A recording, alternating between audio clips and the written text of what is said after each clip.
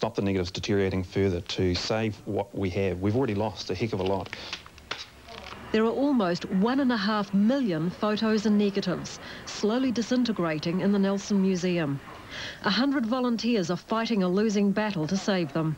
It's not just the old photographs which are disintegrating. Those produced from 1910 are also self-destructing. They're producing nitric acid, which is etching the image and also causing a health hazard for those trying to work with them. There was 2 people ended up in hospital because of the fumes that were coming off the negatives.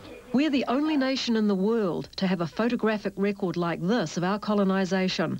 The only nation to be settled just after photography became widely used. With this collection, we can study how a small colony set itself up, the hopes and aspirations of those early settlers, and how it then turned into the Pacific nation that it is today. $60,000 a year is needed to save these images of our heritage, plus a call store and computer. But unless government or big business come up with the money, most of it will be lost within 5 years. Alana James, One Network News. There's new hope for infertile men who want to be fathers. Advances in a technique called micro-injection have made it possible for a single sperm to be injected directly into an egg. And that means even men who've had vasectomies may be able to father children.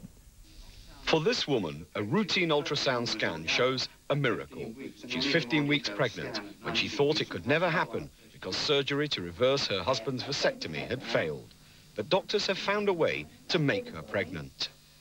Many men are infertile either because the vas deferens, which connects the testis to the penis, has been cut irreversibly in a vasectomy, or because they're born without one.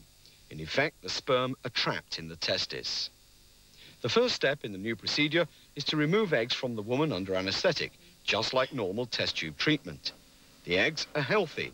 The problem is getting sperm that can fertilise them.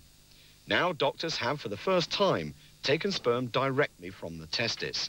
They then use a fine tube to suck up the most active sperm and inject them into the fertile egg. This injection technique is proving successful, with a 40% pregnancy rate. Roughly 35 to 40% is a success rate in greater than natural conception, which of course is 25% for a woman per natural menstrual cycle at the age of 20.